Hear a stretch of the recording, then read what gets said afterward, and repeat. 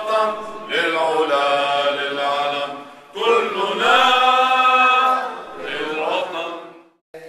This time we do have a citation from the entire Waterbury delegation, and my legislative aide, he is here from Hartford, came all the way, Jake Bookwalter. I'm going to ask Jake to come up and present it. Loretta Stevens, your selection as Honorary Lebanese Mayor of the Day in the City of Waterbury.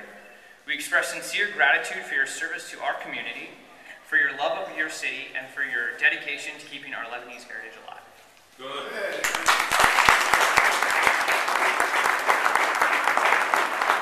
And now the moment that we've all been waiting for, Mayor Jarjoura and I are honored to introduce to you today the Honorary Lebanese Mayor for the day, the Honorable Loretta Haddad Stevens.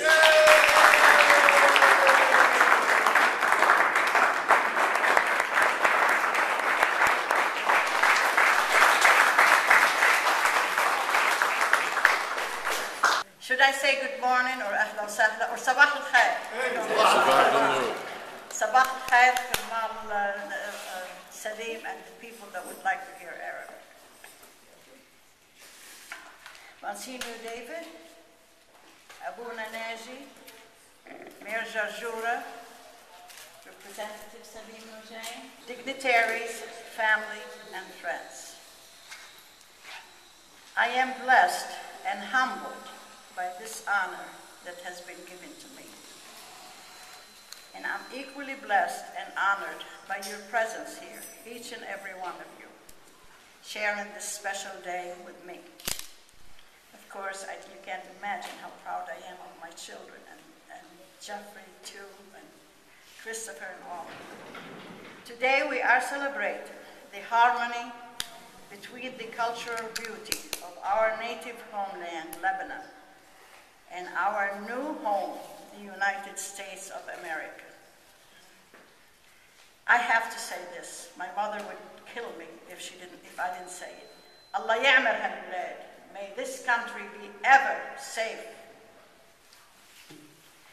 Our ancestors, the Phoenicians, left what is now Lebanon to go out and explore and discover a new world. When they did that, they gave the world a gift: the alphabet, our beautiful Arabic language, sailing, commerce, and of course, Middle Eastern food and hospitality. I think everybody knows how hospitable the people are there. So I will say all the time, God bless America. I'm proud to be Lebanese, and I'm proud to be American. Thank you all.